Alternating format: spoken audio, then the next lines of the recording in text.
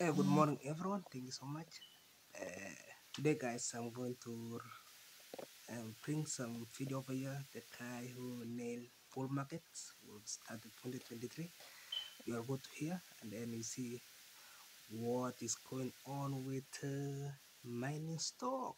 So I will play a small thing, and then I'll talk more about the stock that is going to moon because uh, let's go here. I want to show you before I recorded the video. We want to see Apple.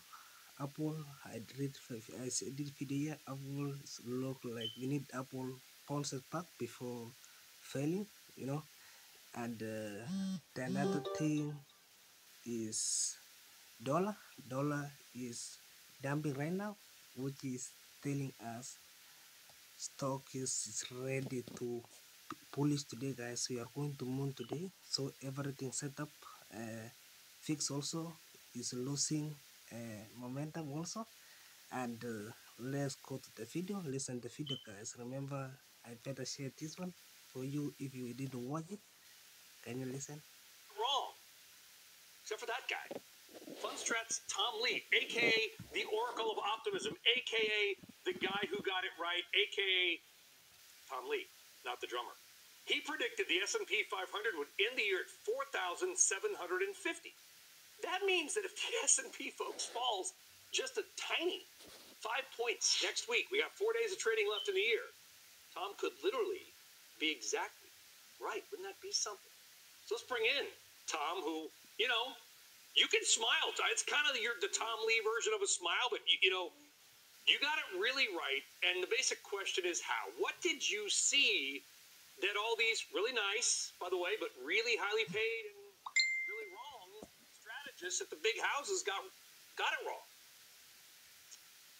Hi, Brian. Thanks for that intro. I think there were two things that we were different from the street. The first is we didn't think inflation would take a decade to defeat. I think many were bracing for 10 years of Fed fighting inflation so stocks would get stuck. And the second was because of the inverted yield curve, many were predicting a hard landing in 2023. Our view was that inflation was going to fall like a rock this year, and the Fed therefore could take its foot off the fight, and that economic resilience and the fact that companies were bracing for this storm of hikes actually could avoid a recession. And so I think that kept us optimistic, and that stocks would look like 1982 and rebound to all-time highs very quickly, which it looks like it's happened. So again, not to belittle it, but why did you think that inflation was going to drop? Because if that is the basis of your thesis, others also got that wrong. What did you see in the data that made you think, when things were just cooking inflation-wise at the beginning of the year, that they would slow down? Well, Brian, it's a little. What our team did was we rejiggered inflation and identified that 86% of all this rise in core inflation was coming from housing and cars, including the fact that supercore was rising. Almost all that was auto insurance, auto repair, auto leasing. So we realized that this was all just following goods pricing, that car prices were set to fall, and that would pull down inflation. It looks like that's kicking in now. And that housing just needed to get towards a 3 to 4% annualized rate, and that would get you back to where you need to be to get to 2% core inflation. So our view is it's not about travel and it's not about health insurance. It's really about cars and housing getting back to normal, and that's the trajectory we've been seeing. I think the market's recognizing that view, but we spent most of the last 18 months arguing that view. What are you looking at for next year, Tom?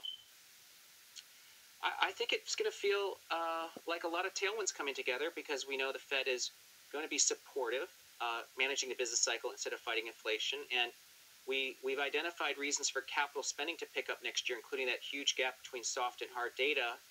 And that should lead to EPS surprise. And then mortgage rates, we think, could drop towards low fives, maybe even fours next year. And that would be stimulative to the consumer. So to me, it feels like it could be an early cycle year that really benefits financials and small caps. But you don't see the S&P 500 gaining another 20%, do you? It's possible, but that's not our base case. We think it's going to gain at least 10% towards 5,200. but it probably means you first consolidate a lot of this parabolic rise in the first half. So maybe we fall to 4,300, but then we rally pretty hard into 5,200 by year end. But you think that small caps could outperform the large caps next year? Did I hear you right? That's right. Yeah, I think small caps might even just rise every month next year because on a price to book basis, they're back to 1999 levels relative to the S&P, and that was a launch point where small caps outperformed for 12 consecutive years. So I think we're entering a period where small caps and market breadth are going to expand, and that's going to be good for stock pickers because they can buy companies they like, and you're going to have a decent earnings backdrop as well. Yeah, there's a lot of companies out there, and we're not allowed to own individual companies. I can own index funds and ETFs and mutual funds. That's pretty much about it. But when I look at some of these screeners that I'll do just on because I'm bored and I'm boring, I'm like, man, there's a lot of seemingly really good growth companies that are trading at like 4 times earnings in small caps. That's completely right. just left on the trash heap. That's right. I mean, the money's been equities have been starved of inflows. Retail investors pulled money out of stocks this year. And in fact, the S&P ex-FANG is trading at 15 times forward earnings. I mean, that itself is a pretty reasonable multiple. But then when you look at the S&P 600, which is the small cap index, you're at 12 times. So you're absolutely right. Small caps are pretty attractive. Are there times when you would love... So thank you so much, guys. So you hear the small cap is going to pump 2024. That's the important thing. Full market's already started, and when you see Tesla also is a breakout, it's loading, and Tesla is already breaking out. So that's why you see something like Neo is loading right now, and this is the right time, guys, now to identify the small cap stocks which is already down there. So Neo is breaking out, so you need, I think, if you stock, you need to watch Neo very closely. Neo, Tesla, Raytheon. So, but you need to see the other meme stock like GameStop, GameStop's course, AMC. I don't know AMC. Aaron finished AMC, so you see Raytheon still holding strong up there, and we are on bull market. So guys, when you see dollar weakness, that is very great. See the monthly cap, guys, it has a tall green candlestick, red candlestick, which is showing us we are likely to see dollar go back to $90. So thank you so much. That was the video, and have a nice day.